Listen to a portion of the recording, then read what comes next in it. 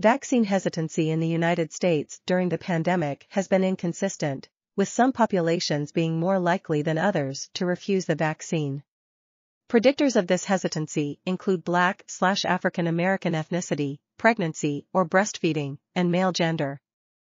Additionally, certain demographic groups have shown higher rates of vaccination, such as those who are better educated, wealthier, and older.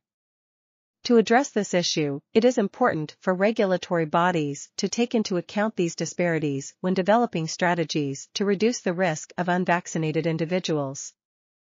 This article was authored by Farah, Yasmin, Hala, Najeeb, Abdul, Moeed, and others.